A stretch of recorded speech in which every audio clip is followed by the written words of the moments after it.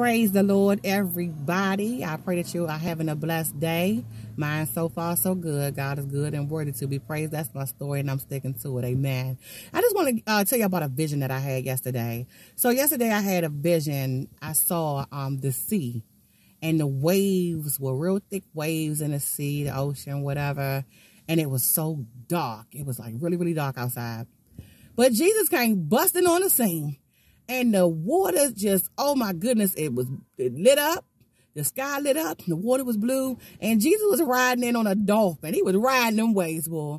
And let me just tell you something. I heard him say, many will be saved. I want to encourage you today, those that are doing God's will and God's way, and it just seems like every time you turn around, something happening, somebody dying. The sea that I saw, it represents multitudes. If you look in the Word of God and it talks about the sea, majority of the time, especially like in Revelations, it's talking about many people. So God showed me the sea and the darkness that was in the sea. And a lot of times that's what we see, dead bones, dead people in the spiritual realm.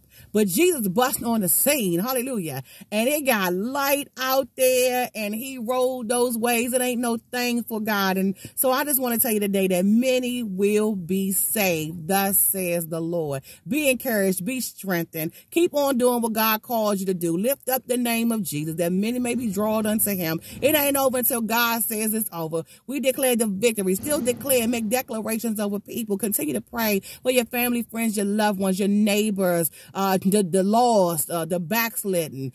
Just keep on praying and making declarations and believe in God, because God is able to do exceedingly abundantly above and beyond what we can imagine, even think, or ask. He is that good God. Amen. So enjoy your day. May the peace of God rule and reign in your heart and mind. May you continue to trust and believe in God and the power of his might. Put on your armor in the name of Jesus. Hallelujah. Start with that helmet of salvation, because the mind is the battlefield. Amen. Put it all on. Be suited and booted today, and have a blessed day.